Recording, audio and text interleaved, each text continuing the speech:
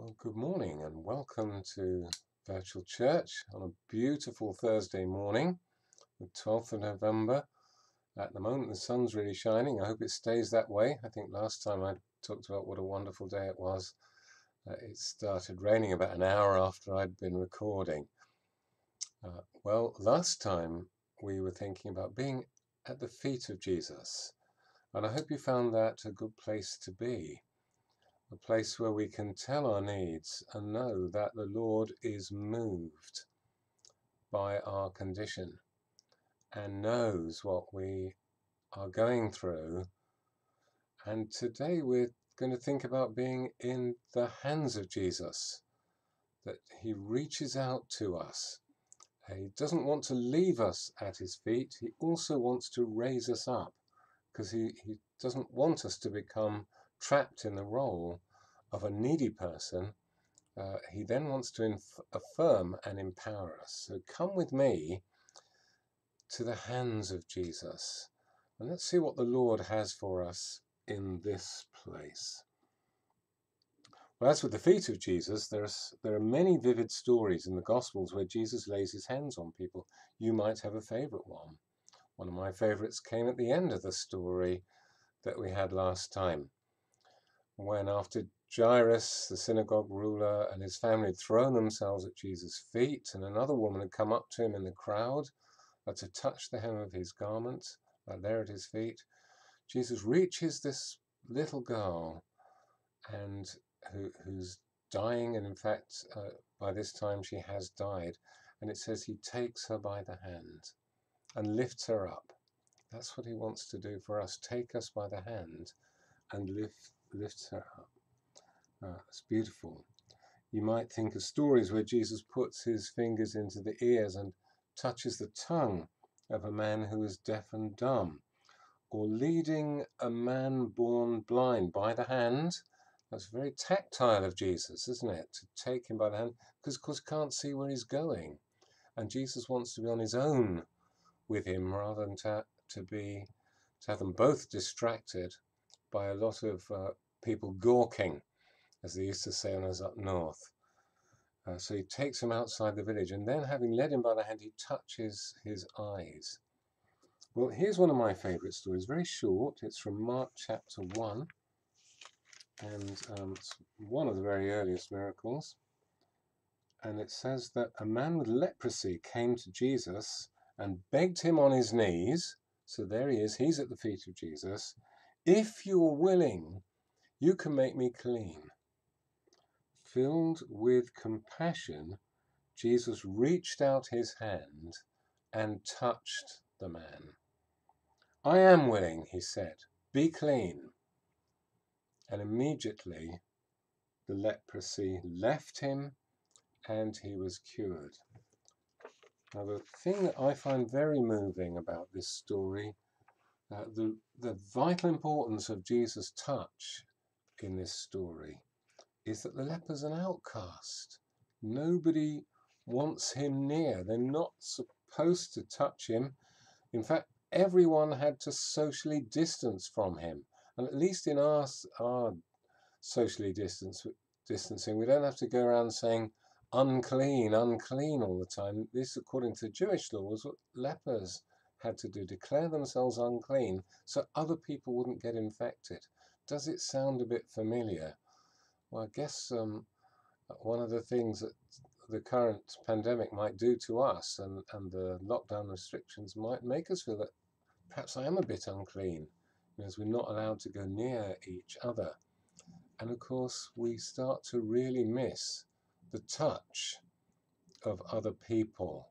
Some of us haven't touched another human being for the better part of a year now. That's hard.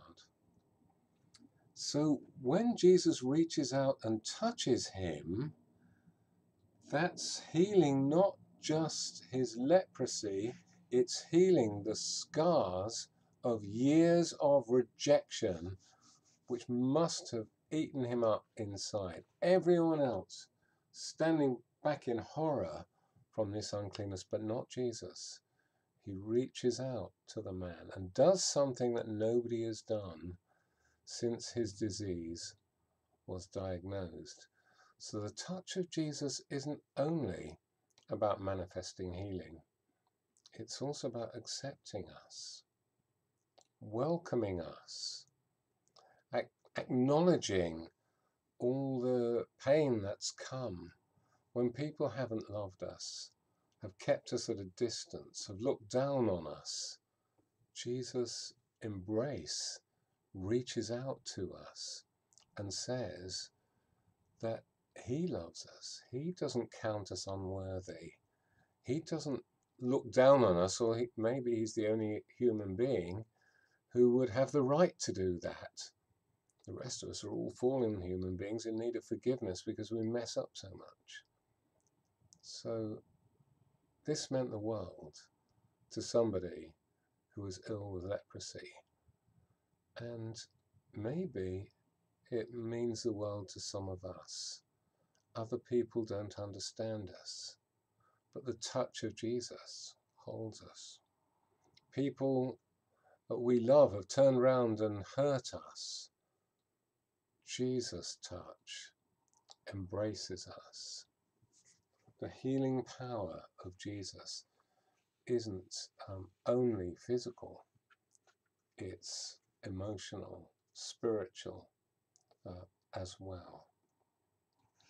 Well, there's lots of other things from the Lord's touch, not just healing. In fact, sometimes Jesus healed without touch, and it's very interesting because we often want Jesus to heal us without the embarrassment of one of his people, or hopefully two, because ministry is always better with more than one, because then it's the body of Christ at work, not some individual trying to set themselves up as a superstar or whatever it might be. So Jesus sometimes healed without touching. He just gave a command. And the interesting thing is the Gospels always treat this as a much greater miracle than when Jesus is actually there and does touch, does lay his hands on the person. We, because of our reserved English culture, want healing to be done in the way that wasn't so normal for Jesus, which was looked on as unusual.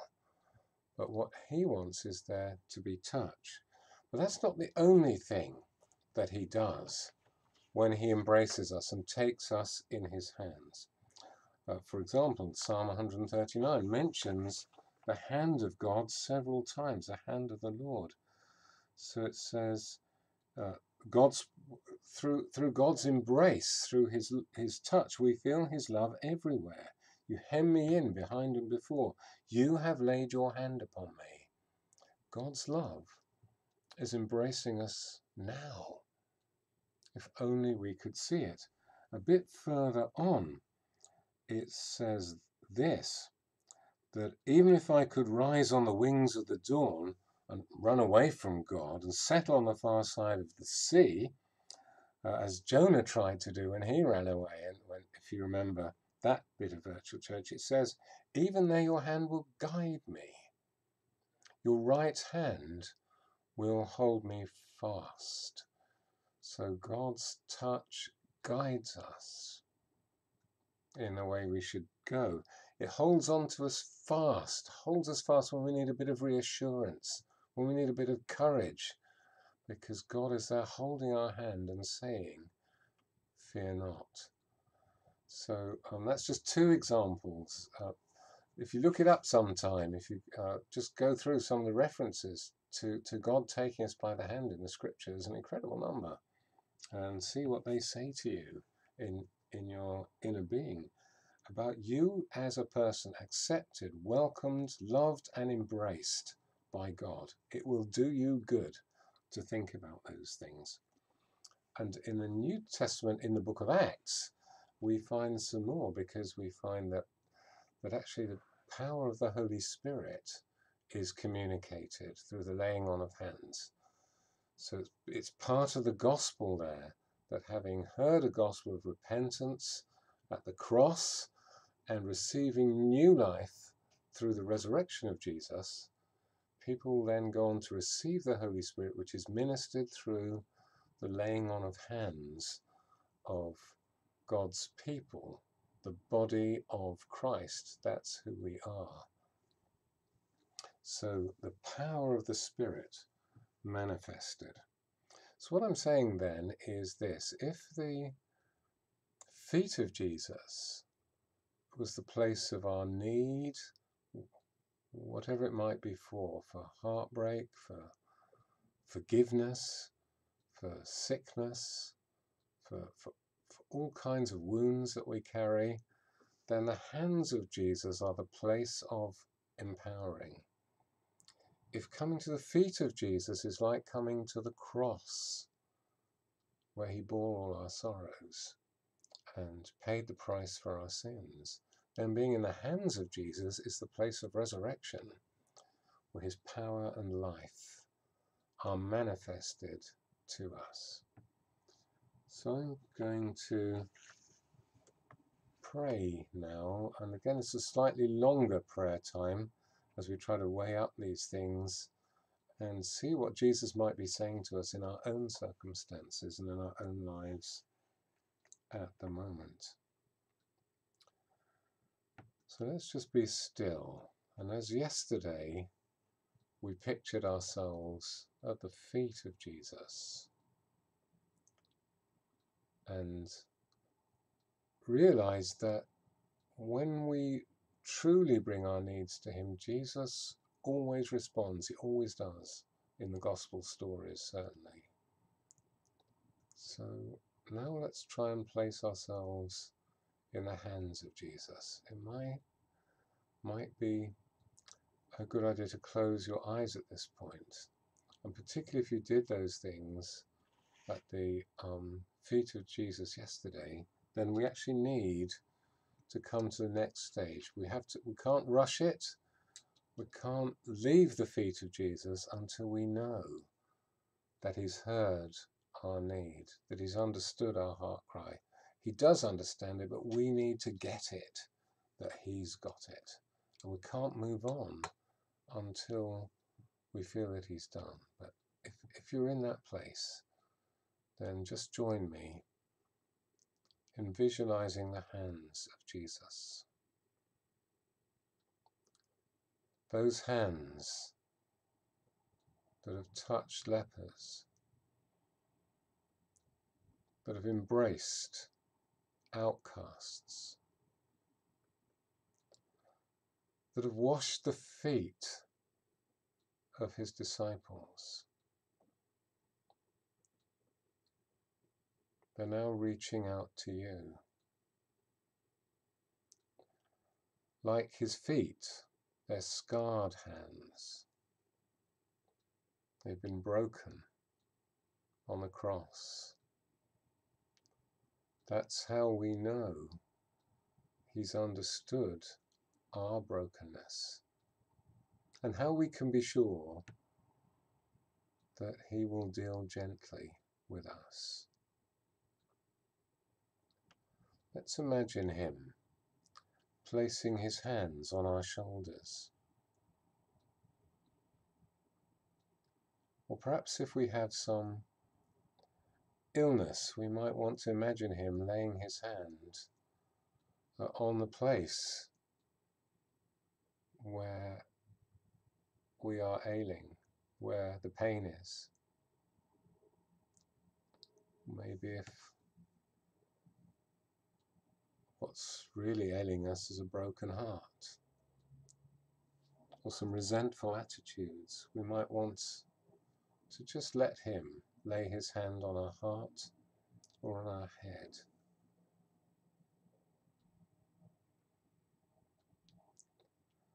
Let's wait on him in the quietness to receive the power and the love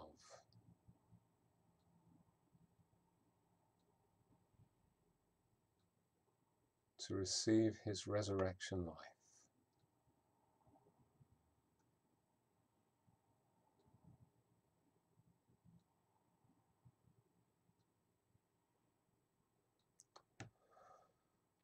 And please do come back to this and to have to wrap up this recording now, but you don't have to stop there.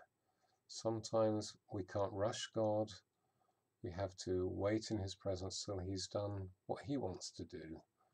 And there's also a part of surrender in placing ourselves in the hands of Jesus and just being there until he's expressed his love to us in the way that he wants to. So after this virtual church, if you just want to go back to that place, wherever it was the Lord took you to, and just stay with it a bit longer, that's a really good thing to do.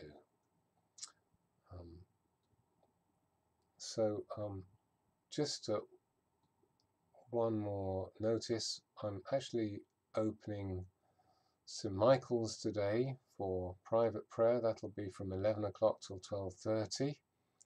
We're doing this twice a week, so we can allow 72 hours. The next one will be Sunday. We allow 72 hours because then any bugs that have been around will all have decayed away. And also opened St. Andrew's yesterday, and that'll be open again on Sunday morning.